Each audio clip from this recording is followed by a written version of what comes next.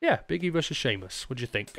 Two questions. Number one, why in the blue hell are they trying to push Big E going to turn into being serious when he's wearing a friggin' all that logo on his jacket and boots? And all that was a 1990s kids show. I remember that because I watched it.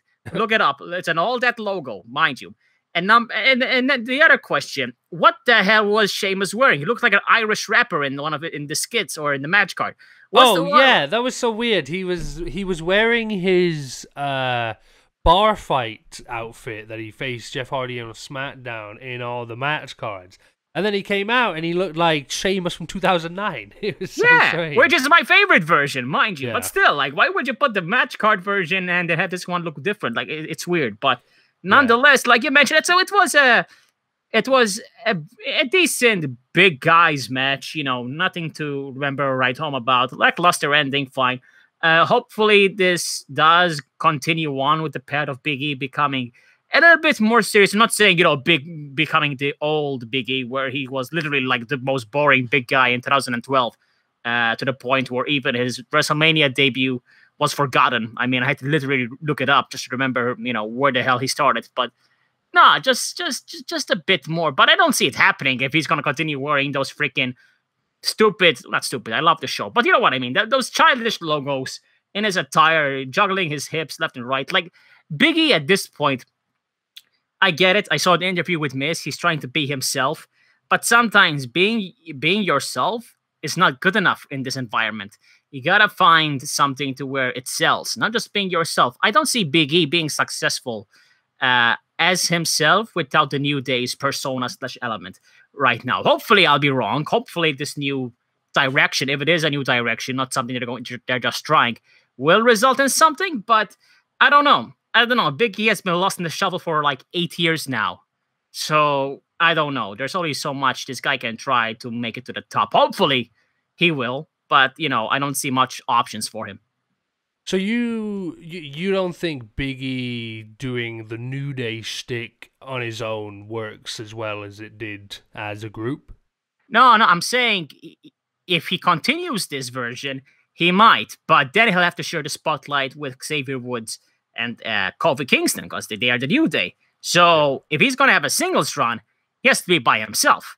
If he's gonna be with New Day, then he's gonna have to share the elements of New Day. It's quite simple. So you can't have both. That's what I'm saying. And I think the idea is that he's still New Day, and then at the sort of back end of this, he is going to come back with New Day. But Kofi and Xavier are both out with injuries right now, and that's sort of what's led to this singles push for Big E.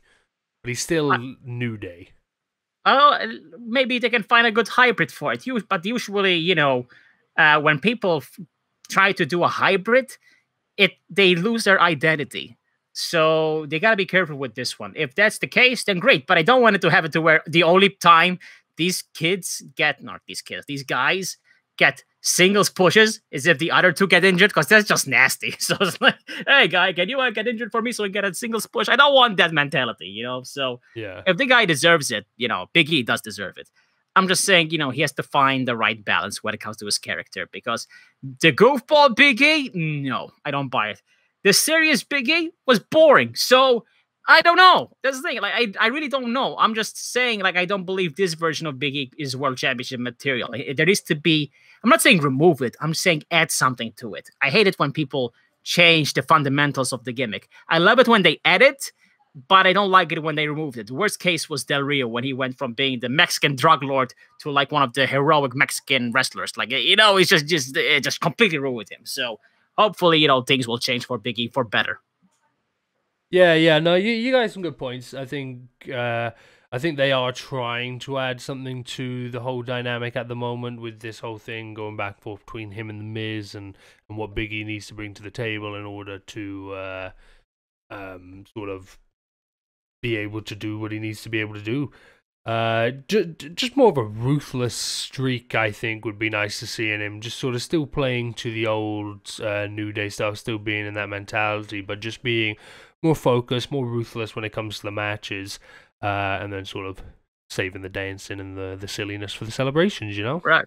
Right, and like I said, a balance, because The Rock did it the best. I think he found a very good balance between entertainment and seriousness.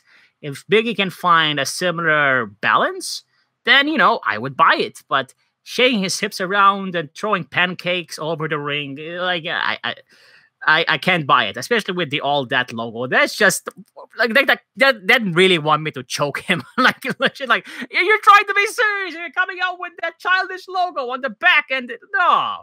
So what did you think of Kofi's reign then? Because Kofi won the title while doing all the silliness. I know. I was happy when he won it. I was really like, yes, finally, because I wanted him to win it back in 2009 when he started to feud with Randy Orton. I'm like, yes. But then then on SmackDown, he came out with that freaking pancake in his title.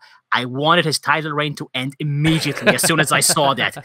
Because, dude, if Ziggler got heat for shaking his ass with the title, then what the hell is Kofi doing? And the sad part is Kofi got a 6-month title reign while Ziggler got 2 months or 1 month. I don't know, but it was very forgettable while Kofi had a 6-month long reign. And I think that was the reason why Vince might have made Lesnar squash Kofi, because like I'm serious. I'm serious though. I know it's funny, but I would have done the same thing if Kofi, for the love of God, was still like, this is the most prestigious. Vince McMahon is the same person that would yell at you for calling the title a belt. And you think it's going to let you put pancakes inside it and not let you get away with it? Dude, that had to be a connection. I'm just saying. I'm just saying.